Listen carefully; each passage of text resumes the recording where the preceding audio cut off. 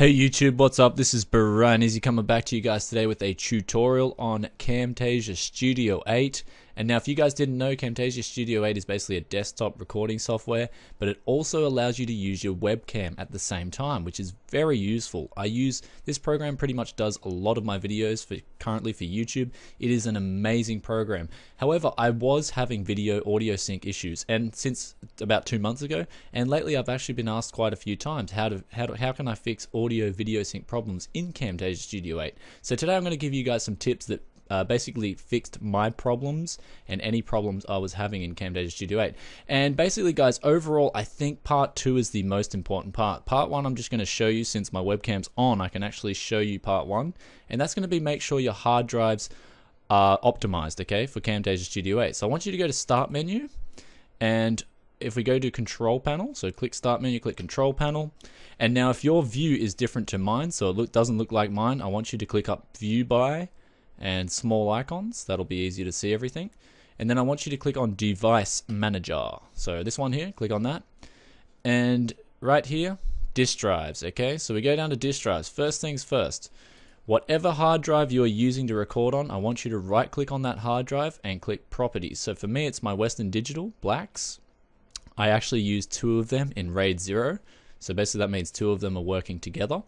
And basically I want you to go here and check, make sure both these boxes are checked, okay? So I'll do that again for you. Right click on the hard drive, click Properties, go to Policies tab up the top, and make sure both these boxes are checked, okay? Enable write caching on the device and turn off Windows write caching buffer flushing on the device.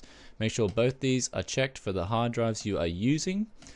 And that is the first step. Now, the second step here is to go to IDE ATA ATAPI controllers and make sure that this is up to date, or more specifically, it's the driver that is prescribed by your motherboard manufacturer. Okay, so for me, I have an ASRock Z77 motherboard. And now we want you to right click Properties, go to Driver. And now for mine, as you can see here, it's 2012. It's the most recent driver released, okay, from Intel. So it's the Intel 7 Series C261 chipset family. SATA HACI controller. Now, basically, this is the latest driver. If I didn't have this driver, it'd be like a 2009 Windows driver or something like that. So if you have the 2009 driver on there, you may wish to, just update your driver. Have a check. If you can't find the driver there, you can go onto Google and search your motherboard and chipset driver and update it through that way. This will basically optimize the controller for your hard disk, so you'll be getting the best speeds possible when you're recording, and that may help things, okay? So that's part 1 of the tutorial. Let's move on to part 2, and I'll actually have to turn off my webcam for this part. Okay guys, we're coming back now with part 2 of the tutorial, and this is the most important part, okay? So I actually found the problem for me was the web camera itself, okay? It wasn't Camtasia Studio 8's fault. My web camera is a C270, and basically I'm going to show you now, guys. So I want you to open up Skype, okay? So since I can't get there via my Camtasia menu because I'm currently recording with it, I'm going to show you another way, okay? So if basically go to Skype, you can go to Tools, Options, and it'll bring up a menu here, and I want you to go down to video settings. Now I can see myself, hey, woo. Now I want you to go to web camera settings, okay? So it'll show you, like, it'll bring up your webcam.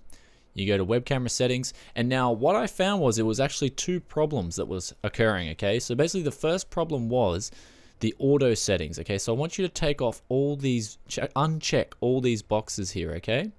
Uncheck right light, uncheck auto. You can leave on anti-flicker as it's a constant thing, okay? So anything constant is okay. Basically what happens with the web camera control is these auto settings, they'll change and then they'll interrupt, because Camtasia basically captures the device. It holds onto your microphone. It holds on to your webcam, and you can't, if anything interacts with that, it'll cause problems. And that's what exactly is happening, I believe, for a lot of people. It was happening for me. Once I turned off these auto settings, I never had these big video sync problems again.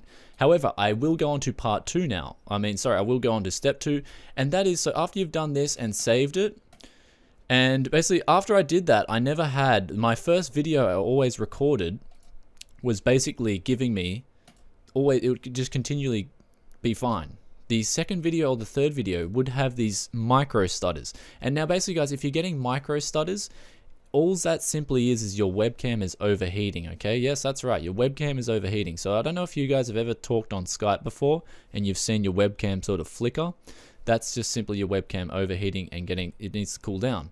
And basically, yeah, if you want to get really good videos, you have to obviously buy an expensive web camera. I will be buying a new one soon, as this is like a $20 webcam, even though the quality is very good for the money. This is a very good webcam for the money. However, it's not the best. Obviously, they're going to use cheap hardware in a $20 cam. So basically, yeah, it's either turn off these auto settings, and then after that, I want you guys to...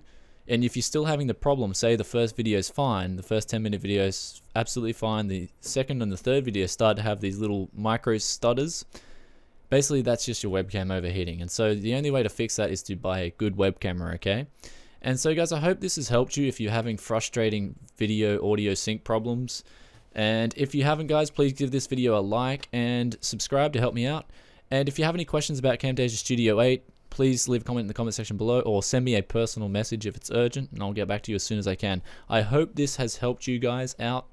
And yes, Camtasia Studio is a fantastic program. It is amazing, okay? And basically that's the problems I was having, so I'm having absolutely no more problems with Camtasia Studio 8 now. I've figured out all my problems and the program is working absolutely fine for me. It's an amazing program. So I hope you guys, yeah, you know, this is a very little tedious problem, but it's basically the web camera's fault. So anyway, peace out for now. Brian Easy, bye.